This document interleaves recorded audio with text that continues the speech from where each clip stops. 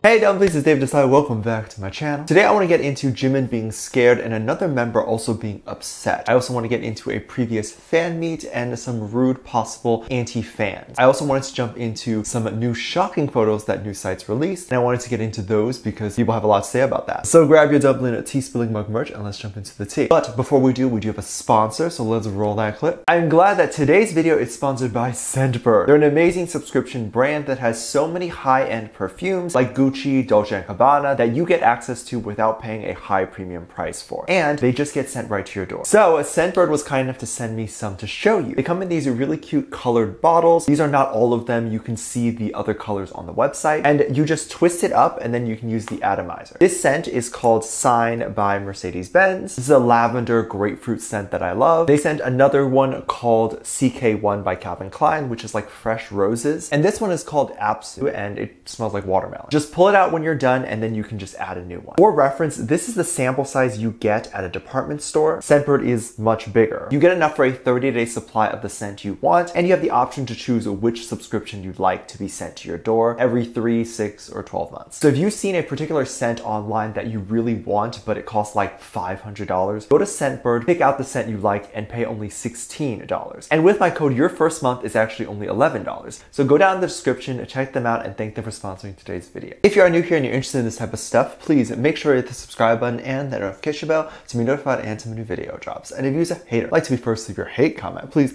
make sure to hit the subscribe button and the notification bell also, and you'll be first to do so. Now let's jump into it. The first thing that I want to get into today is Jimin and him kind of clapping back at some rude comments. But before I do, I have to give some backstory on what is going on and go a little bit into the past. A time and era in which we could enjoy BTS not just on our computer screens, but in the flesh and in person. Whether that is concerts or meet and greets, and let's be honest, it will probably be a little while until we get to see them again at fan meets. One, because it was difficult getting tickets anyway, but now with COVID, even if they are going to do it, it will probably be with few people and they will be heavily screened and tested. Or at least I would hope they would do that. Jin has talked about being shy and an unconfident boy as he was growing up. This is not too surprising to me because all of the boys seem extremely introverted and like to keep to themselves. They don't seem to go out and meet other people or socialize too much with other people. And even in their series In the Soup, which I am currently reacting to season 2 on my Patreon, link down below. But in that series, you can see how given the opportunity to do whatever they want, they would prefer to be around a few people at a time rather than all of them together. So they don't necessarily invite all the members to do every activity that they do. And even people like RM would sit there and study by himself and would prefer to take his time off to be by himself, which is something introverts do. We need time to ourselves. Jin is definitely this person too, and possibly even before debut, he was bullied for being shy or for whatever reason. This is just my theory because I don't know a person who hasn't been bullied before. We all have, even if it's just our parents. But Jin talked about how he has such low confidence and used to be very self-conscious. This is hard to believe as he calls himself worldwide handsome, and it's simply just been proven that he is handsome. Like photos of him and just his face go viral. Us normie people don't go viral for our faces. And if you have, you're obviously hot and most people consider you hot. So clips of him talking about his low confidence before recently started to resurface, and we were even seeing moments on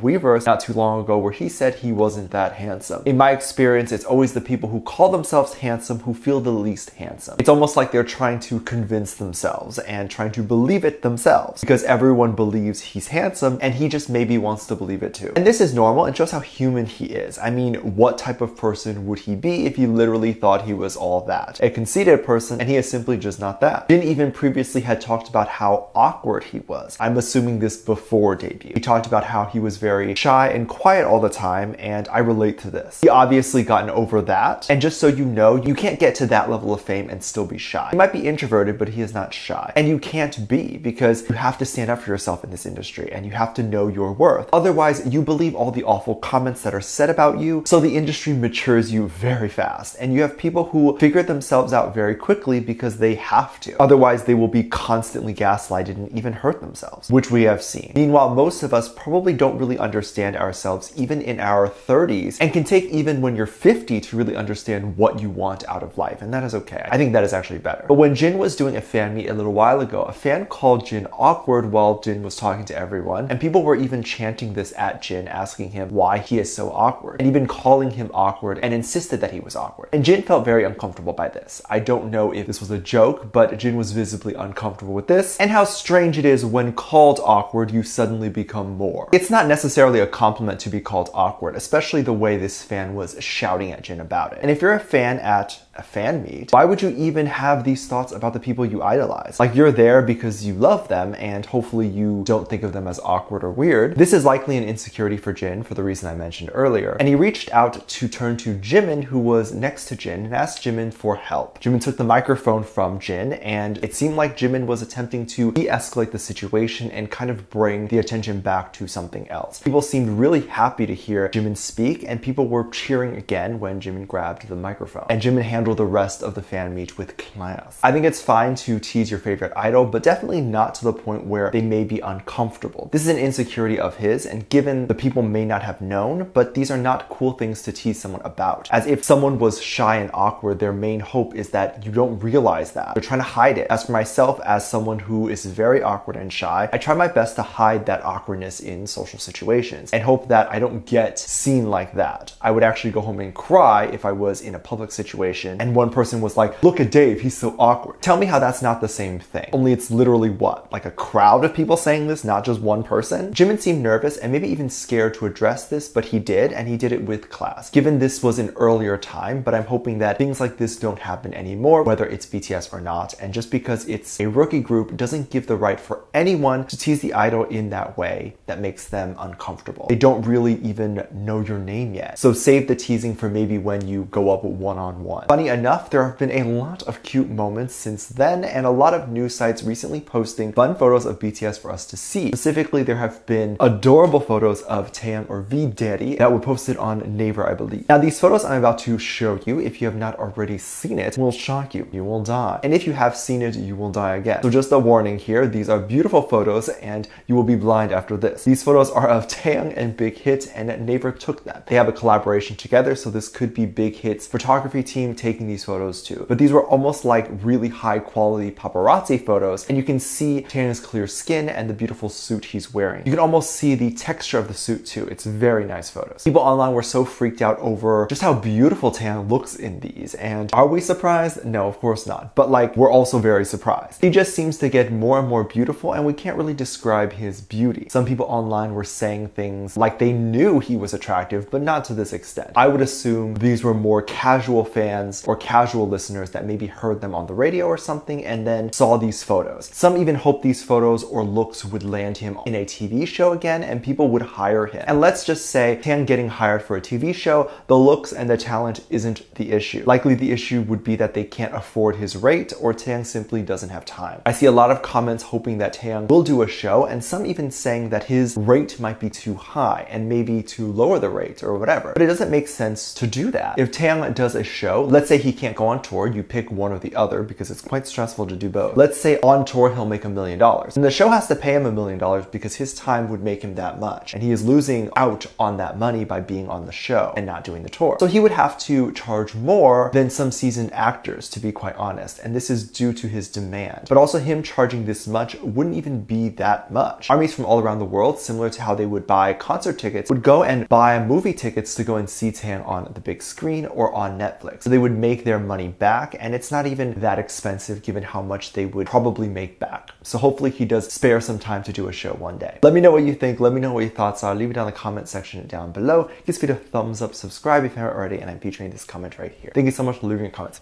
And as always, I do have a Patreon. If you want to go over there and check that out. I have a lot of videos over there that I can't really post on here. This is due to copyright or getting taken down, so I do keep it over there on my Patreon. You have videos over there like music video reactions, performance reactions, ship reactions. You can also recommend things you'd like to see over there. Currently, we do have over 400 videos that are already up on there, so if you'd like to check that out, then please go over there and check it out and be a part of that community over there as well. If you're interested in any of that, link is in the top description down below. There's also a video over there that kind of goes over how you can support this channel even more if you would like to do that. The video's on the front page. With that said, there's 2 videos that will appear up on screen at the end of this video, so click on one of those. I'll see you over there. Bye.